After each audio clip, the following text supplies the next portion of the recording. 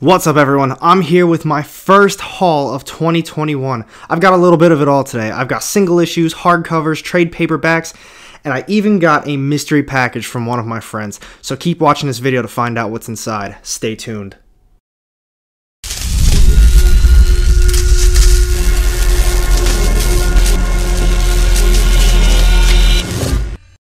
Welcome back, everyone. AR Comics here, and today I'm going over my first comic book haul of 2021, and make sure you stick around to the very end to see a mystery unboxing that one of my good friends sent me. But before I get into any of that, if you are new to the channel, I drop weekly comic book content, and if you want to join a community that's dedicated to comic books and raising awareness for mental health, then go ahead and hit that subscribe button down low and the little bell to get notified every time I drop new content. You won't regret it. And now, without further ado, let's get started on this haul. Now, real quick before I get started on this haul, I just want to say thank you for all the support you guys have been showing me. I really do appreciate it. If you guys are interested in showing extra support towards this channel, I did create a YouTube membership. There's 3 different levels of perks.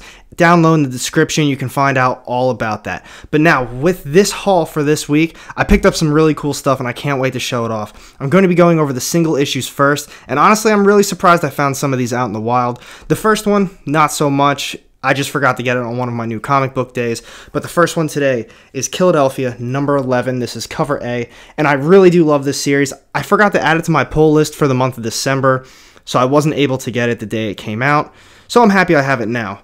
But moving on from Philadelphia, this isn't a review video, so I'm not going to get too far into depth with this. I'm really happy I found this one. Cover price, it was the only one there. We've got The Amazing Spider-Man number 55. This is cover A. Beautiful artwork done by Patrick Gleason. The only problem I'm having with it is I didn't realize it until I got home. There is a little spine tick on it, but not just a spine tick, but it's color breaking. It's the only problem I have with it. There is a little ding off in the right corner. I'm sure you guys can see that pretty well.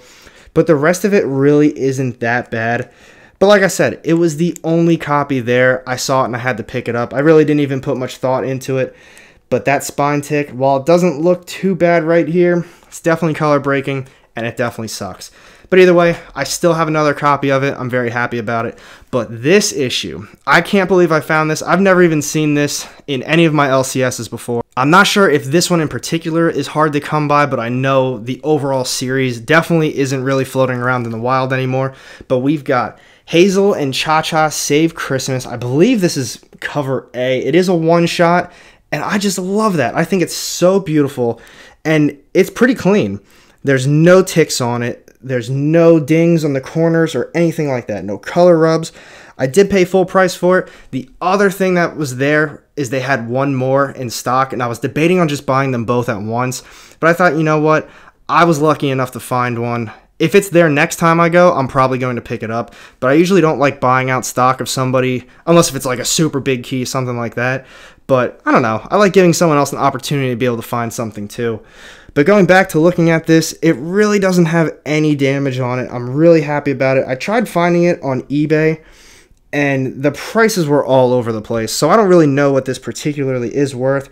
I saw a few that were going for around $20 to $30, but there was one I think was selling for $100 and another one that was selling for $125. So I don't think it's really that valuable, but it's definitely more than cover price. So I think I made out really well on this, especially if I decide to flip it. But I really like the Umbrella Academy, so I'm probably just going to keep it.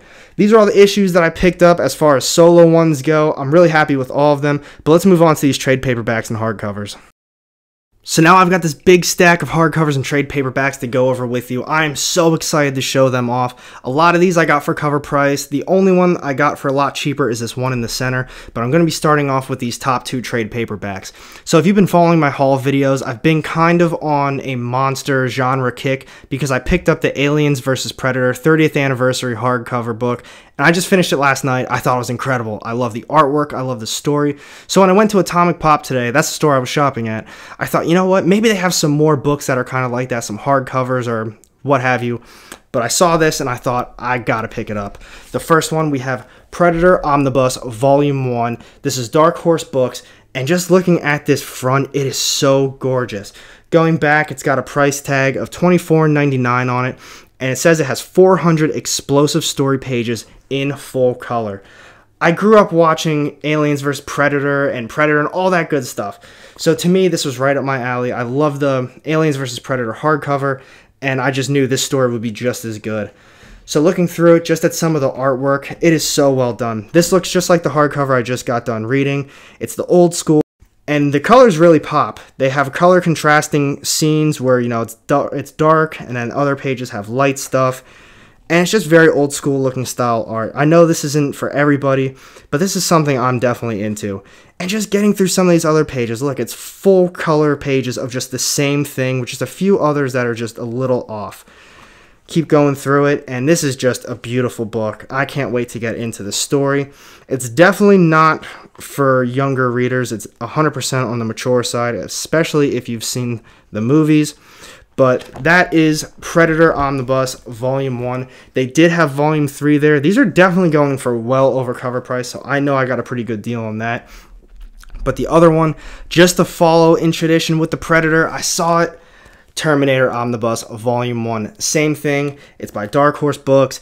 This one has a price tag, though, of $24.95. Not the $24.99 that the other one does, but this one says it has 300 story pages in full color in a high-quality value price edition. So this one has 300 pages. The Predator has 400 pages. So maybe that's what makes up for the 5-cent difference. Either way, I'm not going to go too in-depth with this one because it's pretty much the same thing. Pretty much the same type of artwork. Pretty cool. The colors pop on the pages. They have the different shadowing. Very contrasting with light and dark colors. But, you know, it's a Terminator story. That's going to be so cool. It's not going to be like the movie. At least I don't think it is. I'm not 100% sure on that, though.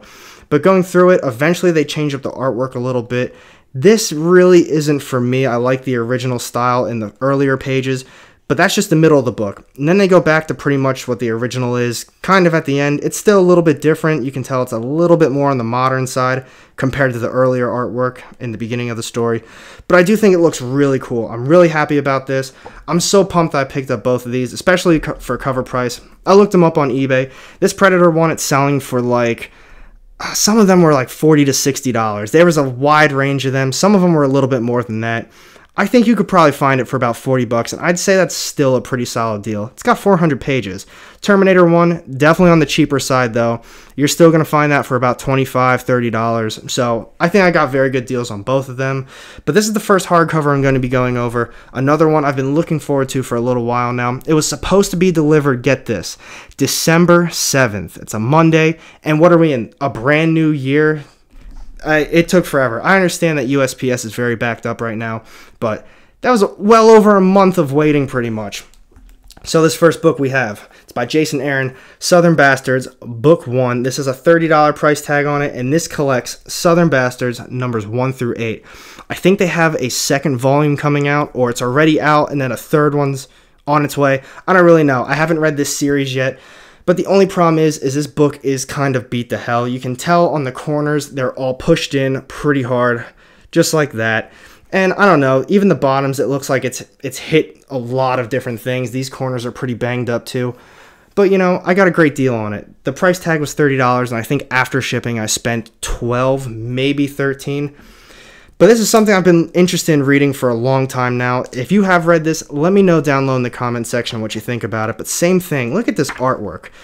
They've done such a great job on this. The artist for this one is Jason Latour, if I messed that up. You already know I can't do names that well. But he's done a great job with this. Flipping through it, it's the same thing kind of with the Terminator and Predator. The colors really contrast on this. We've got a lot of dark colors, a lot of light colors. And I don't know, it's kind of reminds me of Family Tree, if you've read that. The black lines on the pages really pop. The black lines really stand out in comparison to the color. It just really looks nice all together. But as I was saying, though, I haven't read this yet. Honestly, I don't really even know what it's about. I can only assume it takes place in the South. It's kind of looking like some rednecks. I don't really know what they get into, but definitely on the gory side. I'm digging it. I can't wait to read this. Something I've looked forward to for a while now. I can't wait to dive in. But now the final book that I picked up. I'm just going to move these out of the way for now. So this final one. I saw this in the store and I thought, I need to get this. This is straight nostalgia. I grew up with this TV show, and I started looking through it, and right away I knew it was going to be mine. We've got Avatar: The Last Airbender, The Lost Adventures, Team Avatar Tales. This is another one from Dark Horse Books. So with this one, though, it's not the library editions that kind of go, I think, along with the show. There's like 6 volumes of those. But the best way I think I can describe this is it's kind of like a companion edition. It came after all of the volumes, and it's just little short stories that have to do with Avatar and his team. So I still thought that was cool. I wish it was a library edition, but I don't really care about that. I just want to read some Avatar. As soon as I opened it up, I thought, man, this is going to be exactly like the show. It's so colorful. It's obviously cartoonish, more on the childish side. But that's what Avatar is. And it was still, I just rewatched it. I think it's on Netflix. It's still a great TV show. I haven't got a chance to rewatch The Legend of Korra yet, and I can't wait to do that. But I think the artwork in this is very nice. But some of these short stories, they have a little bit different artwork, and it's not completely me. They kind of go back and forth a little bit. They swap it up a little bit, which isn't always a bad thing.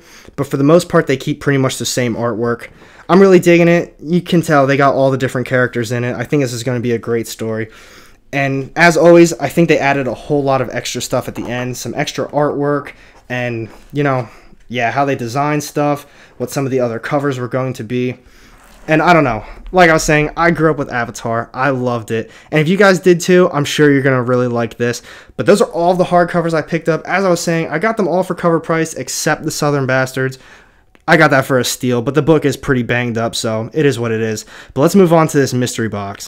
So I thought this was a mystery box from my friend Chris because he said that he sent me something. It should be there by now. And it turns out this isn't it, but it is sent from someone else named Chris. Different package, same name. So let's see what's in this one. Alright, you guys are going to like this. This was worth it. This was absolutely totally worth it. I got 2 oversized hardcovers, and the first one is Thor, the God of Thunder by Jason Aaron. This is volume 1. This is absolutely gorgeous.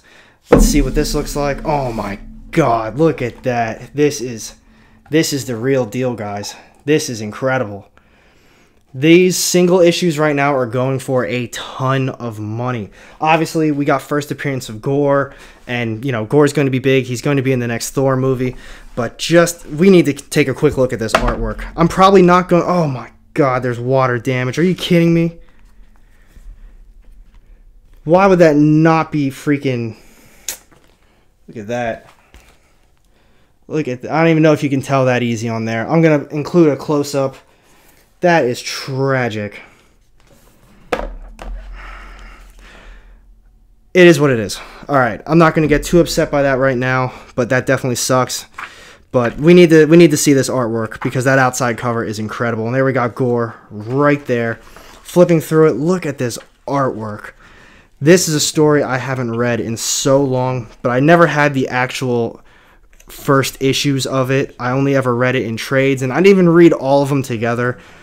But now I can read all of them. So this first one, I was so excited, I didn't even get into it.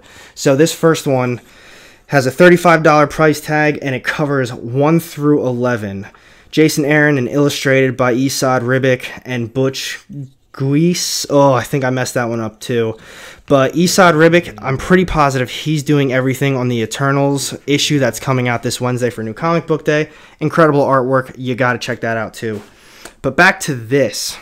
This is just beautiful. I can't wait to see what happens with Thor and Gore. I know that kind of rhymes, but, well, I guess I know what happens too. But I just need to reread this. That is absolutely beautiful. Same thing, I'm not going to get into the second volume because I just showed off the first one. It's got the same artwork and everything else. But same thing, $35 price tag. This one covers 12 through 25, and that is the entire run. Got them in 2 oversized issues. That's so... Alright, that's cool. I thought this was so... And there's damage on this. Man, this guy didn't include any of that. I already know this was an eBay purchase. Literally, I guess the same name, Chris. I'm not going to give out his last name, but look at that. That's damage too. That is just ridiculous. But that front... That's pretty sweet. I like that. I'll include close-ups. I'm not going to show off this artwork too much. I'm going to take a quick peek, though. I wonder if this one's got water. This one does, too! How is that possible? They both have water. They both have water damage in the same spot. And this one is damaged on the top. And there's a little bit of damage off to the side. But man, does that suck. I spent a decent amount on this too. I'm not going to say how much I spent because I wasn't completely proud of it at the time. But I do think that they're not in run anymore. I think they're out of print. But, oh man, it's on the back. Well, obviously it's on the back if it's on that. Man, that sucks. I'm happy to read it. I'm happy I have it, but Chris, whatever your last name is, if you're watching this, man, you should have disclosed all the damage to these books. Why would you do that, man? I paid decent money for this, but I'm still happy with it. This is beautiful. I can't even get over that. But that's everything I picked up. What do you guys think? What do you think the best thing I picked up was this week? All these beautiful hardcovers and oversized issues. We've got some cool single issues, the Hazel and Cha-Cha. Let me know down below in the comments section which one your favorite was that I picked up for this first haul of 2021. But thank you for watching my video. If you did enjoy it, make sure you hit that thumbs up button. And if you want to join a community that's dedicated to comic books and raising awareness for mental health, then go ahead and hit that subscribe button down low and the little bell to get notified every time I drop new content. You won't regret it. And now I've got 2 more videos sitting off to the side here with more of my comic book content. Click on one of those and I'll see you in the next one. Have a good day.